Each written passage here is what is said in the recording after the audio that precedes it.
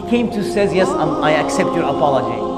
But he found him already told the story to the Prophet Muhammad ﷺ. So the Prophet, they already know. Abu Bakr Siddiq come in and look at these people. Wallahi qulubuhum hayya.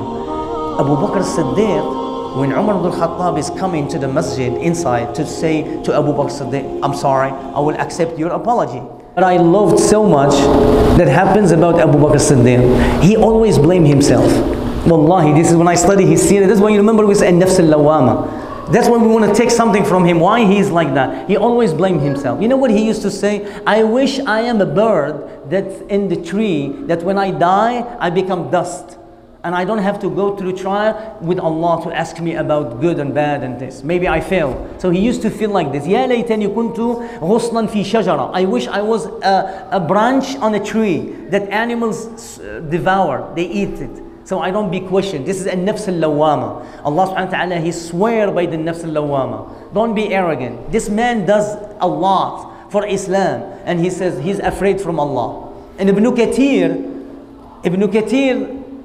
even though the hadith is da'if, is weak, but Ibn Kathir, he mentioned from the fada'il of Abu Bakr as-Siddiq, he says one time, Abu Bakr as-Siddiq was sitting with the Prophet sallallahu alaihi wasallam. And Allah subhanahu wa ta'ala sent Jibreel. Ya Jibreel, go to Muhammad and say aqra'ihi salam, and say assalamu alaykum ya Rasulullah.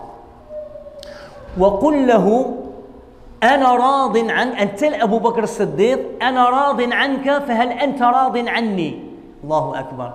Ya Rasulullah, the Jibreel came to Rasulullah and he says, Ya Rasulullah, Allah from above 7 heaven, He's telling you to say Salamu Alaikum to Abu Bakr as-Siddiq. And tell him, I am pleased with him. I am pleased with you for good. Are you pleased with me?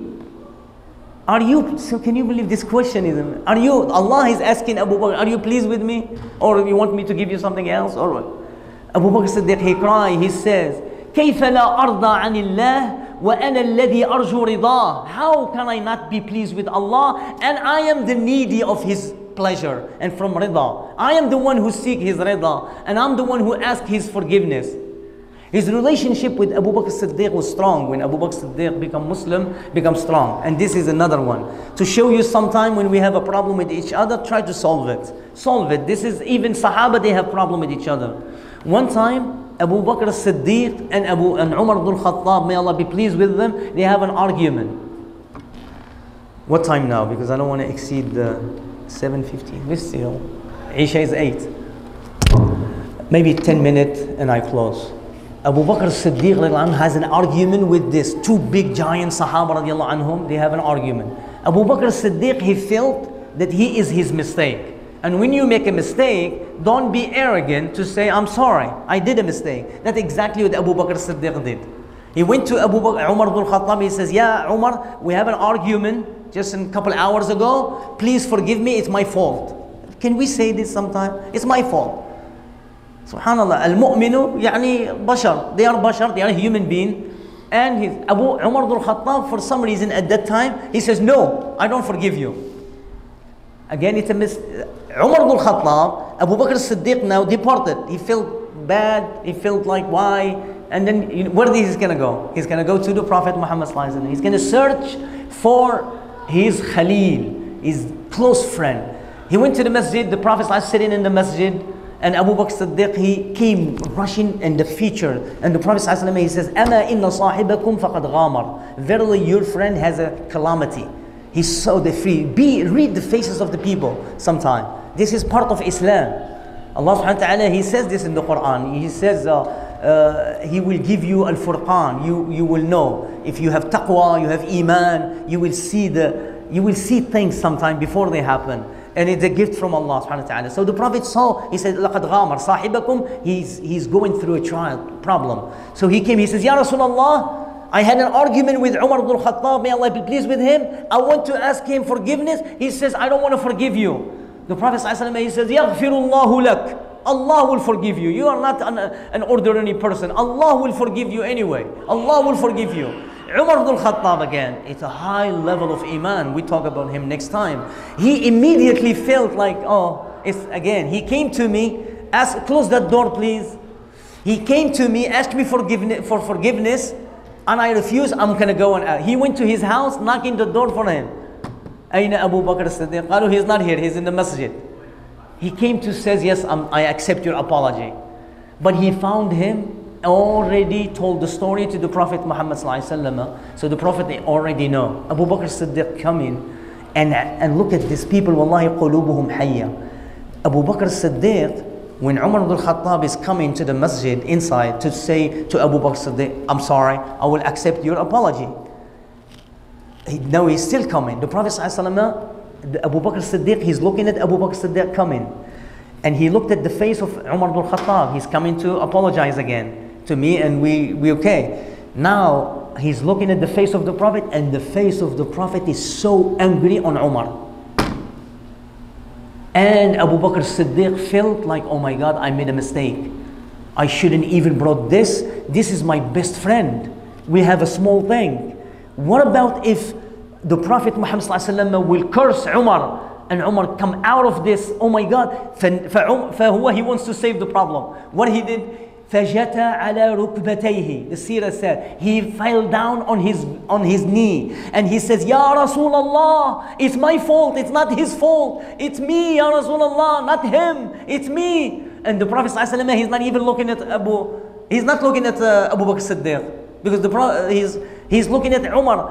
And he says, يَغْفُرُ اللَّهُ لَهُ. يعني ألا تدعوا صاحبي? Don't you leave my companion? Don't leave me alone with my friend.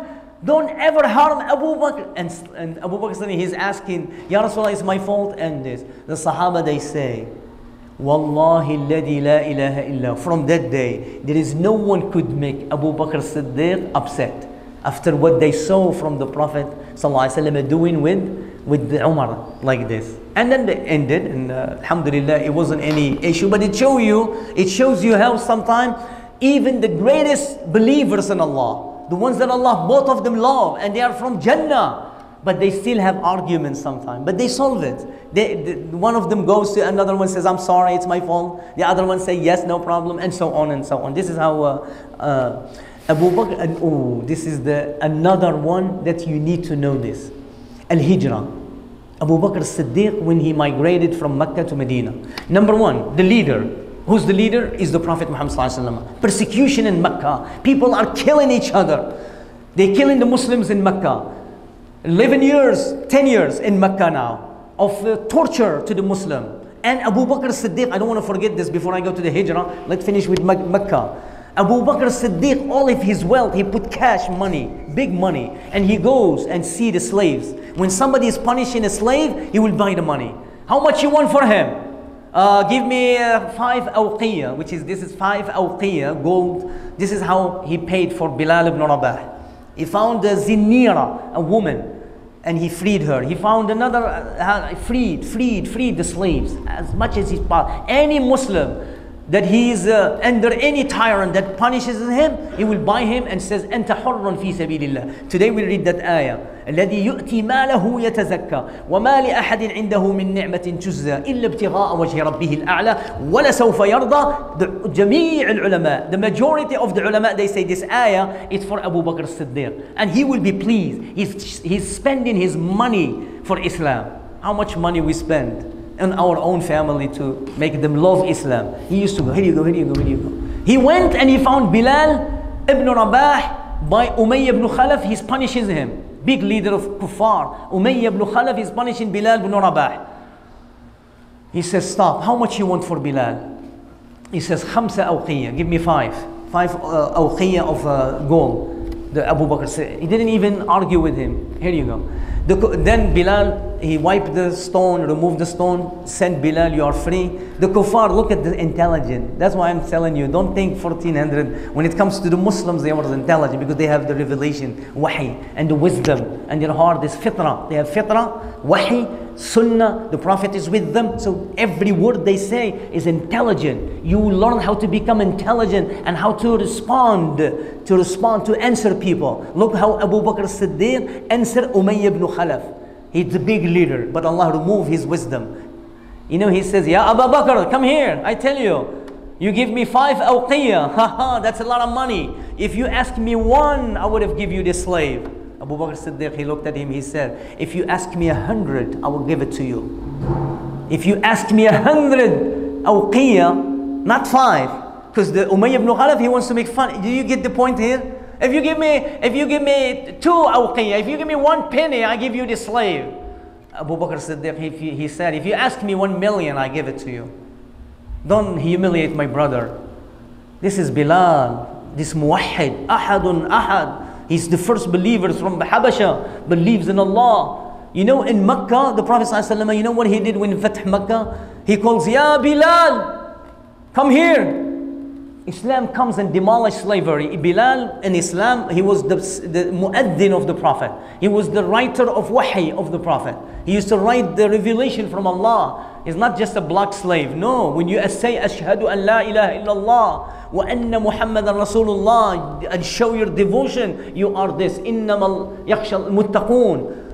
Allah subhanahu la farqa bayna Arabiyyin wa la Ajamiyyin wa la Abyada wa la Aswada illa bi at-taqwa, except there is no difference between Arab, non-Arab, black, white, this, except with piety. Bilal in Mecca, Ya Bilal, come here. Is'ad ala al-Kaaba, go on the top of the Kaaba and make the adhan. And Kaaba, for the Quraysh, they still disbelievers. Hada Habashi, no one can enter Kaaba except the big leaders. Now, the Prophet ﷺ is going to ask this slave that he's Muslim, he's dignified, to make adhan on the top of God, step on the Kaaba. Bilal, he says, Ya Rasulullah, me? Me? Are you calling me? He was like, you know, somebody called him and he says, is it me? Did I heard the name? My name? He said, yes, you, come here. Go get up. He said, I can't get this so high. You know what he done? Ya Abū Bakr, Ya Umar, come here. Give him. And he climbed on Abu Bakr Siddiq and Umar ibn al-Khattab and go on the top. And Umar, and go make the adhan.